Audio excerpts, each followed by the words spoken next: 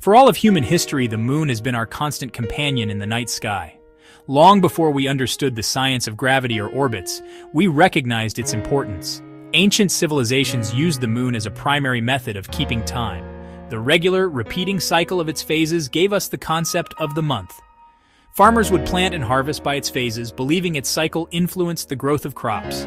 Sailors navigated the seas by its light, trusting its predictable path across the sky.